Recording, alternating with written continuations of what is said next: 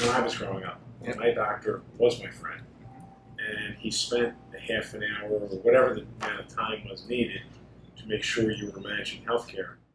We're trying to figure out how do you deliver better care at lower cost in a really challenged environment.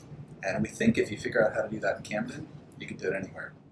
By containing the panel size, that's a game changer on people's ability to get in, be seen, and get more attention.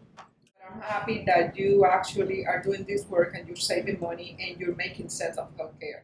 You can make a difference, and you can improve care, and you can reduce trips to emergency rooms, and you can reduce trips to specialists, and you can manage healthcare better.